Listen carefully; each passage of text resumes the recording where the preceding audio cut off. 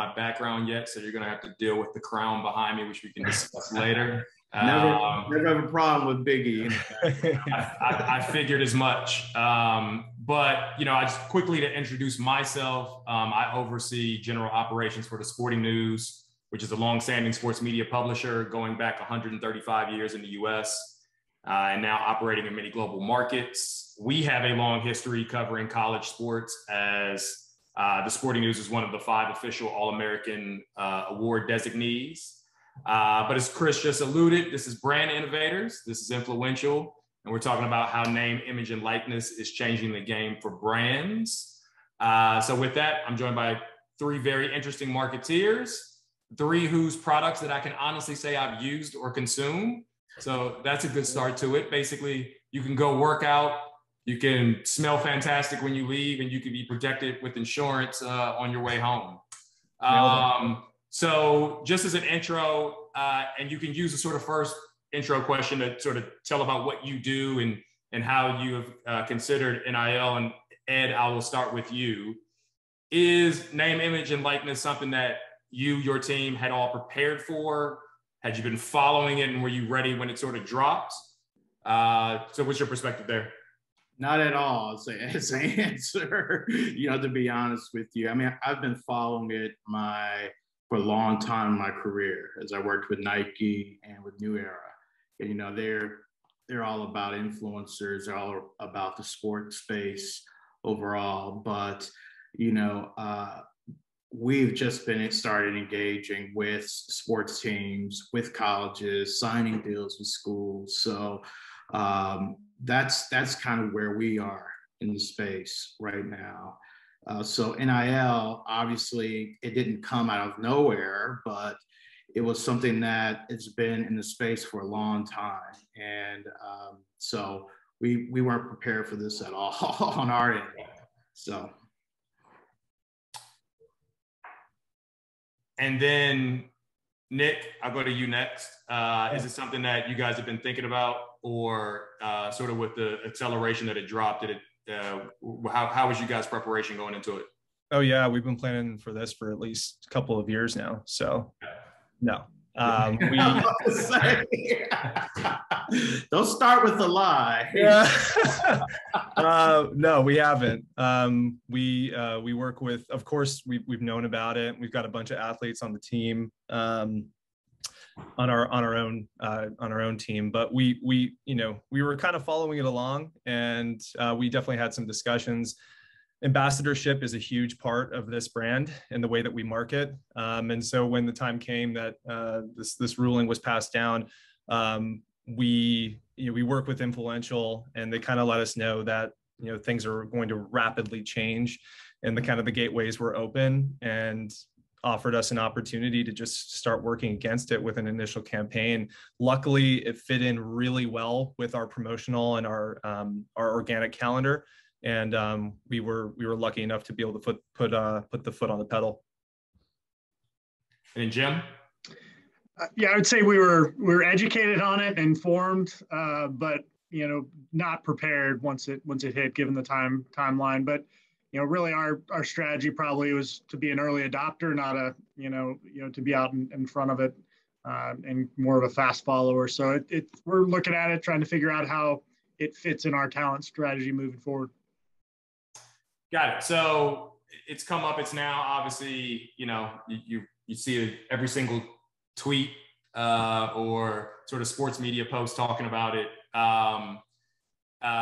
As you look into this new space, and it's coming quickly, what are some of the immediate challenges that you see from a brand perspective?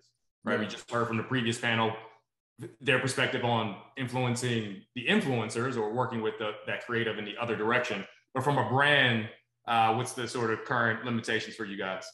I mean, I think the biggest thing for me, and why, I'm in a wait and see mode with it, is their kids at the end of the day, right? You're talking about 18-year-olds, 19-year-olds, that already are under a microscope being athletes and as high profile as they are.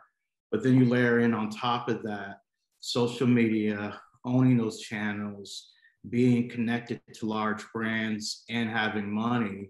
there's a lot involved in that. There's a lot to navigate through that. And just like I can imagine how I was at 18 or how I could have been having money and being famous, it would have been a hot mess. So they're kids. And I think we need to all keep that in mind as we're moving into the space, and our responsibility to partner with them and to do it the right way. We need to be very cautious of that. I agree with you, Edward. I think one of the immediate things that came to mind for us was schedules. We work with content creators all the time, and they've done this before, and they know how long things take. And there's a somewhat predictable nature of here's where the brief comes, here's where we're going to review content, here's where we're going to need this next. These are athletes who have never done this before. Sure, they're used to a very regimented schedule as a student athlete, but when it comes to having this entire new thing come into play, it's a balancing act for them to be able to integrate it within their schedules. And we've felt that effect. And it's really no one's fault. It's just all of us trying to figure out how we work together and form and reform. I'd say another challenge that is going to be really interesting to tackle is just the idea of content creation in general. These are athletes. A lot of times when they're posting on their social feeds, it's professional photography or them doing something really cool on the field. It's not necessarily them like dealing with a brief from a brand and trying to think of interesting natural ways to integrate it within their lifestyle. So I think we're at the really early stages, and as there's a huge opportunity for education in terms of brands working with athletes and kind of holding their hands and empowering them to be able to be creative and think outside of the traditional boxes in which they've worked on content before. Yeah, just echoing, 18-year-olds, aligning that to, a Fortune 100 brand, 100-year-old company. That's concerning. And just how we go about these partnerships and who's representing these players, are they going to fulfill the contractual commitments and some of the other things that you put out in front of them? So it is the Wild West out there, and just trying to as much structure that can be brought in the next number of months. It's going to change a lot, and I think get easier for brands like us to participate in that. But there's a lot of work to be done. Jim, so dovetailing off that, I think about this through the prism of brand safety, right? You talked about being a top 100 brand, nationwide, something that's established versus, vis-a-vis, say, Planet Fitness, where you could be using athletes to drive foot traffic in, right? I work out here, that sort of nature, and that sort of juxtaposition of possibly local versus national brand. I'm imagining that you're going to have to be a bit more, scrutinous over who you may join up with that sort of national profile, and even the idea of insurance, right? And what that brand stands for. Yeah, I think it's always, we've had a pretty good recipe of, tier one sports sponsorships with tier one media, and then talent spokespersons that we bring in to get the message out. And I think you got to have that, starts with the core alignment to the brand. You got to have that authentic connection with the talent that can deliver your products and services. And, the reality is, 18-year-olds aren't thinking about insurance and financial services and, as much as you want to do there. So I think it's finding the right, not yet. I mean, real quickly with, Quinn Ewers getting, $1.4 million yesterday. I mean, there's all kinds of opportunities to help there. So, but that's, you got to just balance all those elements as we're looking at what the right, local versus national. And I think, that leans into some of the exciting opportunities here. You can test and learn, with talent and working with some of these guys in a real targeted area against a targeted audience, because of the flexibility. So I think there are definitely some positives out of it as well. For sure. And you talked about test and learn.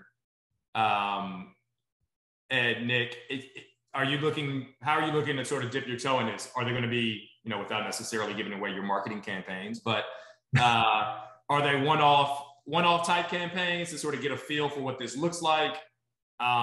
Is it sort of the splash, maybe, because personal editorializing here? I think some brands are just getting the lift off of being associated with NIL right now, right? They're getting as much value of being in the tweet or the reporting on the fact that a deal was signed, more so than even the activation, right? So what do you think early on, given this has sort of come down like an avalanche, that approach is going to be? I think it's really about working with the experts that know how to do it, right? And how, like influential, and how, you know, the key learnings they've had early on in this process and how they've perfected it along the way. You know, that's going to be the key for a brand, you know, brands to get involved and engage with these kids. There's some brands, you know, it really depends, right? There's some brands that disruptor brands, right? They're all about jumping both feet in and getting involved in things like this from the get-go, and their core consumers are the 18 to 24-year-olds, right? Yeah.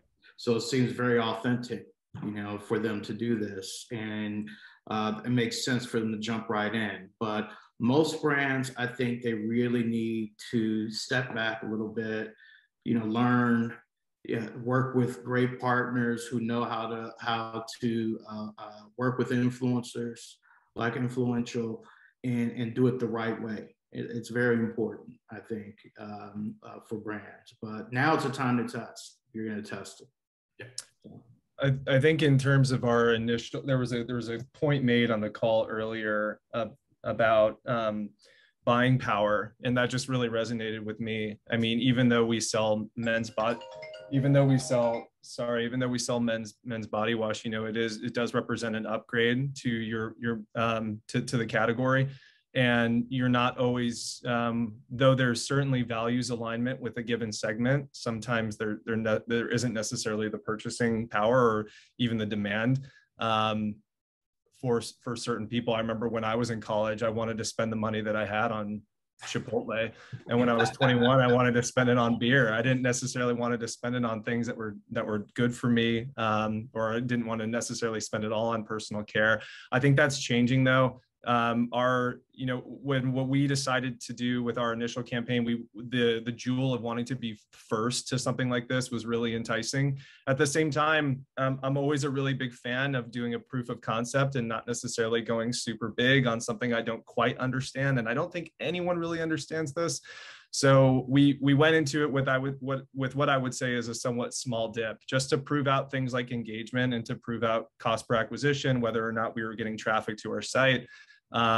And I think we're still in this process. But in terms of what this could look like further on, this, Jim, you had mentioned this, it's about figuring out what our strategy is and how really making sure that we're able to properly vet opportunities. Of course, we want to work with everyone, but we have to understand where that fits in within our general ambassador strategy. Got it. Nick, not to call you out, but your phone going off during a panel reminds me of the brand safety we have to consider with influencers. I guess I didn't read the email that you sent up earlier. All good. So sort of combining one of the open questions from the Q&A with one I wanted to bring in, which is, you know, the question here was, what do you look for when finding athlete influencers to partner with, demographics, location, school, reach? I would sort of generalize that to say, or take that, what is that going into it, but how will you evaluate in any of these partnerships coming out of it? Does it fit an existing framework of your typical, marketing mix, or is this something that will be assessed unto itself? And I'll sort of leave that open.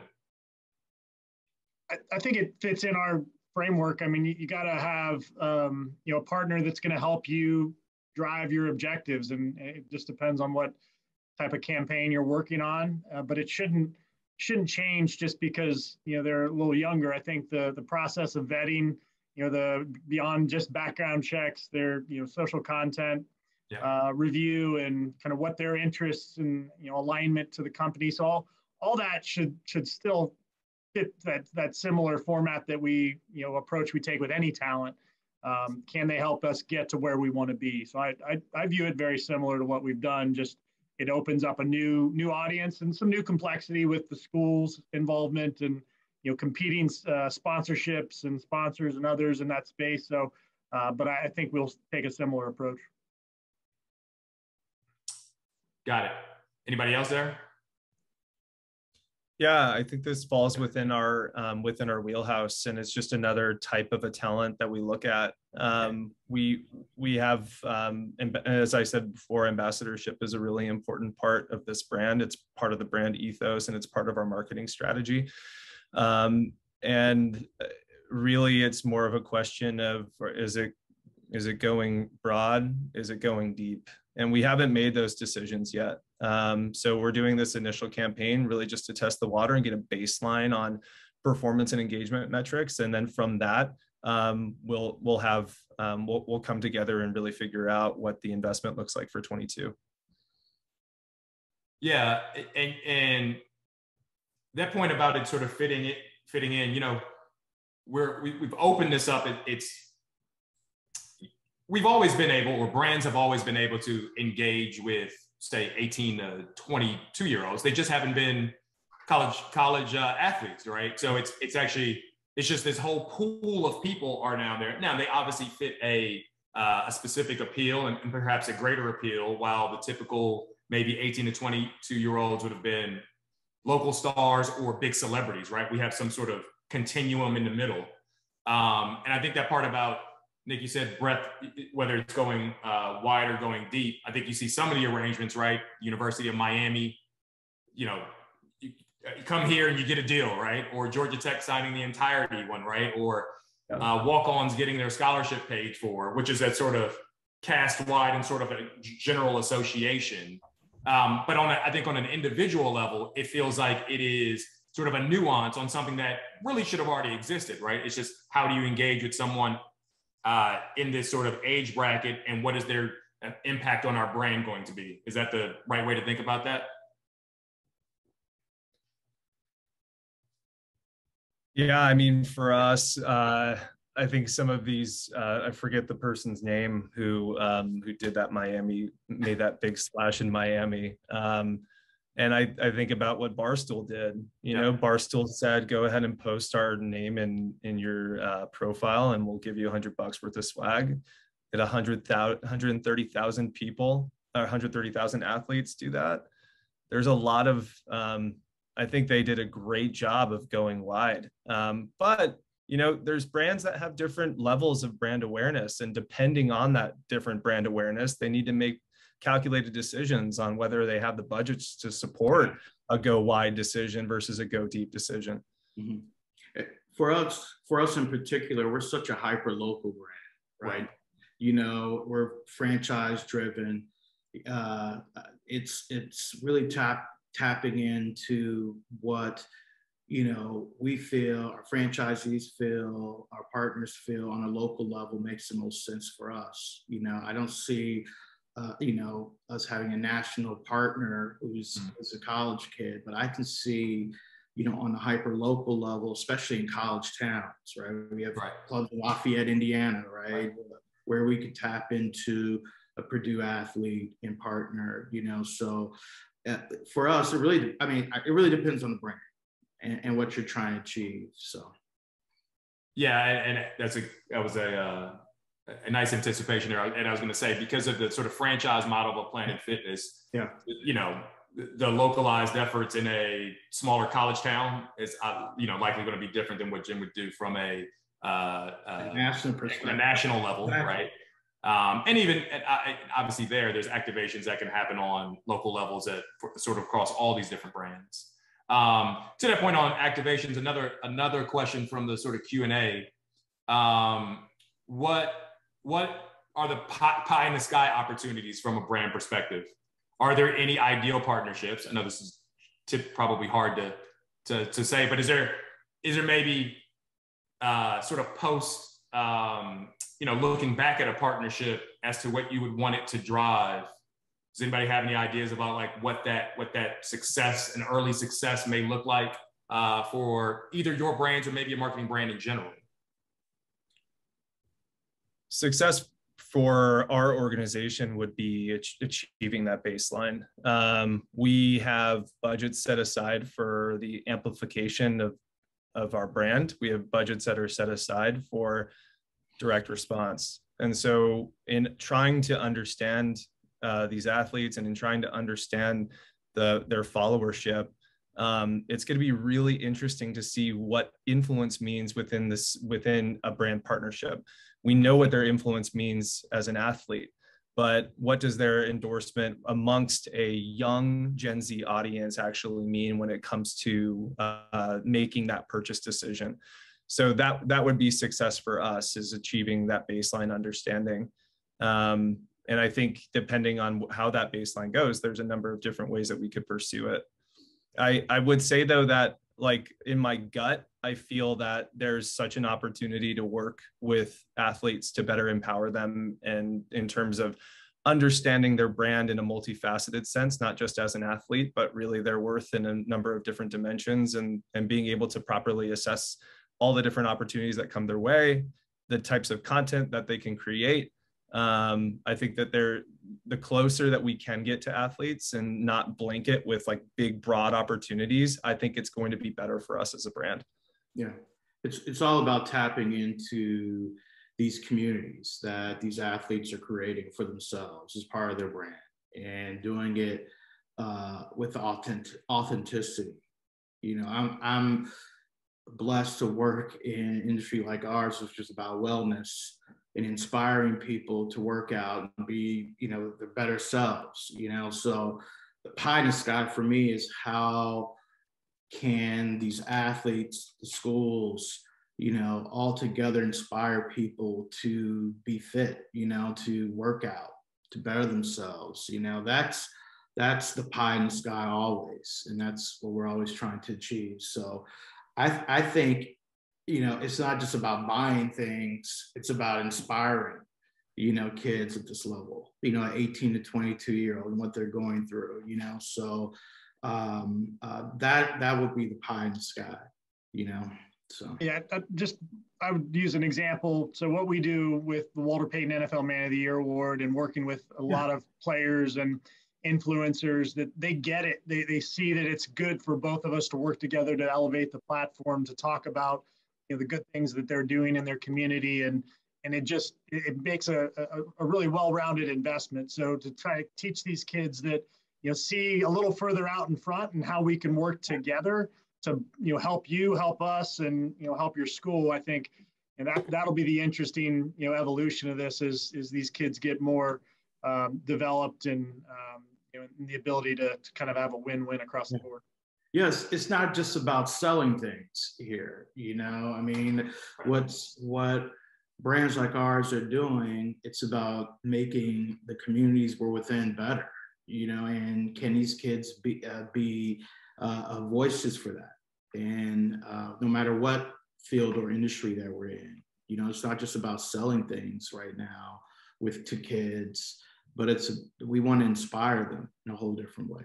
Yeah. So, I think Edward and Jim, you both made great points here, and I agree with you. I think one of the immediate things that we see with some of these early deals is that there's a fear of becoming known as the brand that worked with the athlete soon. Like, and so your brand is getting muddied with just kind of dollar signs, and it just looks like, hey, this is just a transaction. People are getting paid.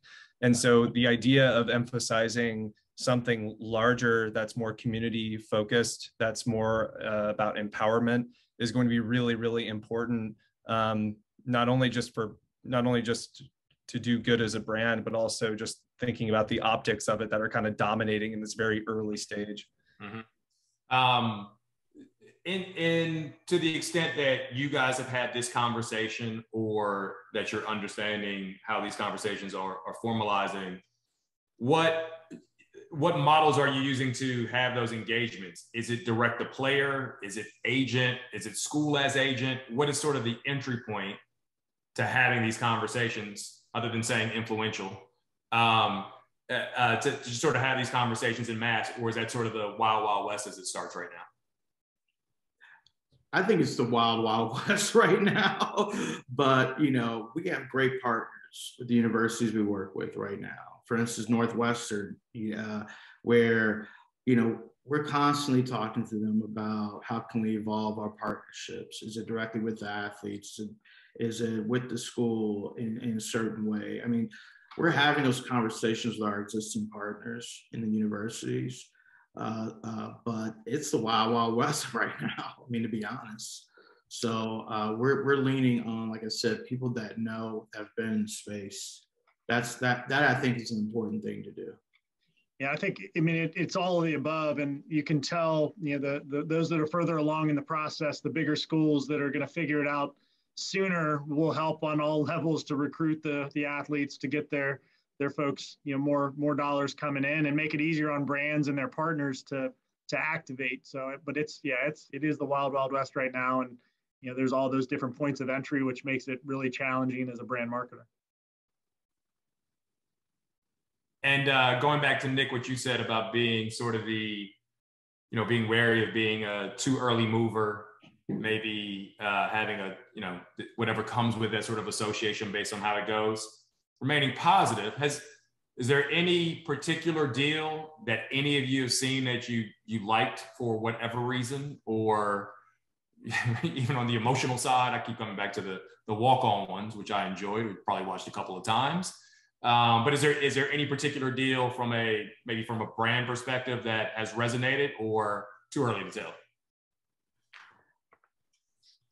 Yeah, I mean, I just mentioned the Barstool one. I thought that was really interesting, kind of a flex, but that's Barstool for you. Of course.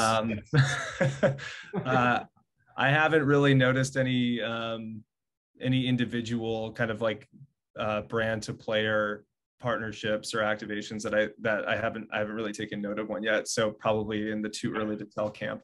Yeah, I'm the same. It's too early. That's why when I say wait and see, it's not wait and see that I don't see great potential in this and great opportunity. I just want to see, how it's done well, how it's not done well, and how does it make sense, for us to partner that way, and how do we fit in, so for me, I'm too early to tell. Yeah, I just, there's been a couple examples that more just structurally how this is all playing out that is just pretty fascinating for me.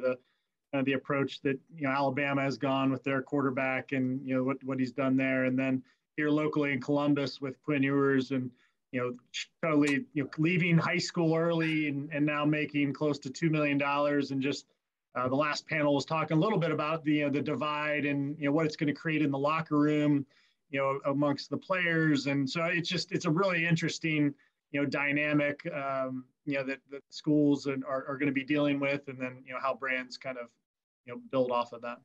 Mm-hmm. And then on top of all that, as Nick was saying, they're students. They have to go to school. It's a lot of complexities. Yeah. And this touches on sort of all those previous comments, but I was just going to say, just teasing out those further gray areas. Yeah. Are there any other ones that sort of come up in those conversations? Obviously these athletes are students first. Yeah, that's me. I don't work for the NCAA, but they should be students first. They have, and as athletes though, they have rigorous schedules, right? Where a college athlete schedule is intense, right? Beyond the partnership with certain athletes, the social media, are there any other just like, I talked about brand safety, but it's just gray areas that, just continually would come up, I guess, and it may have come up again in dealing with 17 to 23-year-olds in general? I was cracking up because my coach used to tell our team when we crossed over a bridge and went to the field that we were athletes, and then when we went over the bridge, we were students. Right. I was just thinking, is there a third bridge for when you when you have to worry about your brand, or when you have to become a creator? It's just weird. There's definitely a lot of things for them to manage for their schedules. But the gray area for me is just access. Like I said, if you're working with an agency that understands how to work with content creators, it can be a fairly white glove service. Yeah. What you have to do as a brand is vet authenticity. And if you're working with a really great agency like Influential, they understand your brand so well that typically it can be a very streamlined process. when the further that you're separated from these athletes that are so new and to this idea with NIL, I think that the struggle is making sure that you are creating a connection and you're creating a relationship that can be enduring. And it's not necessarily just a one-off, see you later, but that this is something that's actually going to build and we're going to work together as a true partnership. Yeah, right. Yep. Like I said before, it's about the responsibility that we have, right? Partnering with kids. And Nick hit it on the head is, it's not just a push model where you're just, pushing information out there. They're not just talking about your brand. It's also a collaborative pull model where we have a responsibility to help these kids along the way, to help them navigate working with a brand like ours, and how when they're out there and they're professional athletes, they're going to be better partners. They're going to be ones bringing creative ideas to brands. They're going to be thinking about partnership in a whole different way. So, the gray area is, it's a learning opportunity for us and for them, and we need to help them along in this process, if that makes sense. Yep. And then I was going to say, Nick, on one side, you're an athlete. On one side, you're a student. The entire time you're representing your name and likeness. That's how it would go now. Yeah, there we go. Nice. Yeah. So has this sort of in your own organizations, has it created new budget conversations, changed strategies or anything like that? And then sort of as a secondary question for it, a little different, but I think it, sort of relates to people who may be watching this. It's like, is there an expertise that's going to come with understanding name, image, and likeness, right? Is it something that even for people thinking about being marketers or marketeers, like, just as a personal quip, I happened to start my career and going to one of the first 10 schools that was on Facebook. So in the first year working, I was an expert on social media, which really just meant I used it. Right? just timing, right? It just meant you were it just dovetailed. But as this is, for people who are being marketers or thinking about working in even those organizations, do you think that this will have its own sort of carve out organizationally and, for individuals who want to be able to tackle it in the most strategic way possible? I'll just say it's come up in conversations. It's a story, right? So leadership from all parts of our business are asking what our opinion is, what our agency, Wasserman, what information. And what I've said is talent is an important part. Just like Nicklaus said on influencers, and we use talent in a lot of different ways, and I think it just widens the opportunities of who we can go, how diverse the group is, different life stages, different geographic areas. And so I think it's going to fit within that strategy. I wouldn't say new dollars are coming out because of it. I think it just will allow us to activate a slightly different way in certain areas. Yeah, I see it being part of brand's overarching influencer strategy, and then you segment it under that umbrella. But as that umbrella continues to grow, I do think there are going to be specialists within the influencer channel that work with NIL that specialize in this. So, but it'll be part of the overarching influencer strategy that brands have. I agree with that totally. This is the first time that that brands have the access to a platform that's as scalable as it is. Professional athletes have been around for quite a while, and this is really the first time that we have the opportunity to partner with so many. And so I do think it does, for many organizations, depending on size, it will command a couple, maybe a few new positions to be able to accommodate it and think about it, but it will be part of the overall influencer strategy. So you're right. So I think if I gather that correctly from everybody, 2-3 years from now, or even a year from now, things move so quickly these days, right? We've hit sort of a stage of normalization, and this is just a part of the mix that is in consideration of someone's influencer set or their activation set in that age category.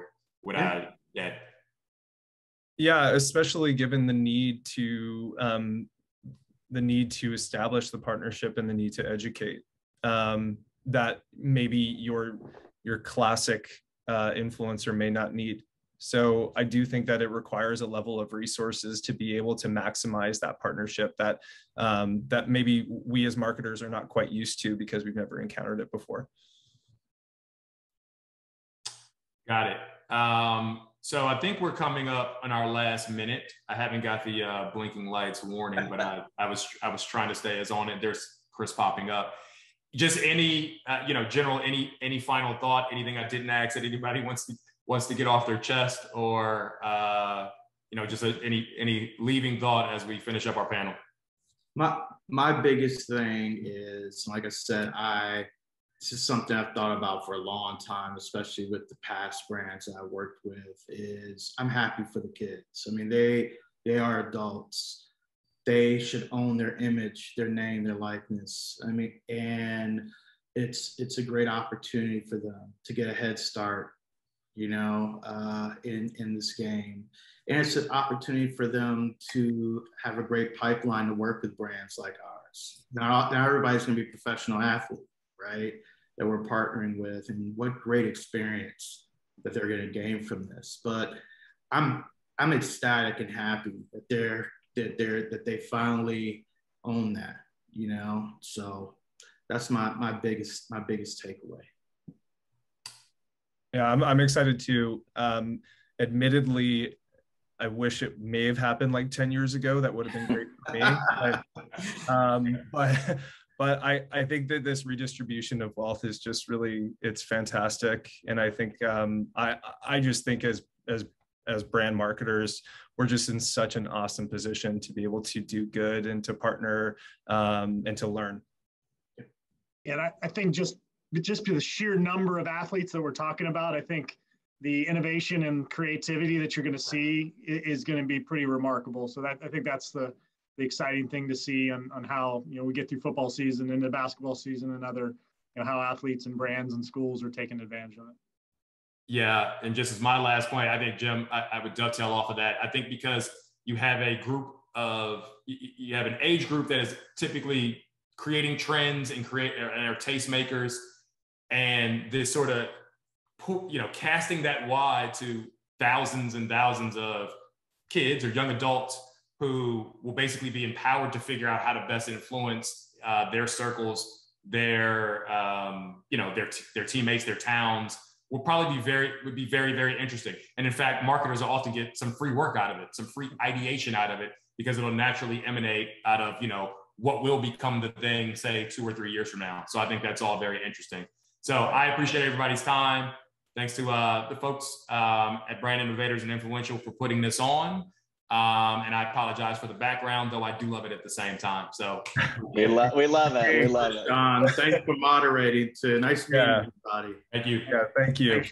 Thanks, Chris, too. Absolutely. Amen, guys. Great presentation. Nick, we love working with you already. Ed, Jim, Shaun, I think it's just a matter of time till we're doing some stuff together. And again, we're going to do more of these. So we'd love to have you guys all back. Thank you so much. Awesome. Thanks. All right. Moving right along, we've got another very, very exciting panel. We have my dear friend, David Cantor, President of Football, Executive Vice President, GSE Worldwide, Russ Spielman, President of Sports Marketing at GSE Worldwide, Mike Raymond, Founder, Raymond Representation, and Amanda Kristovich, Reporter, Front Office Sports, who will be moderating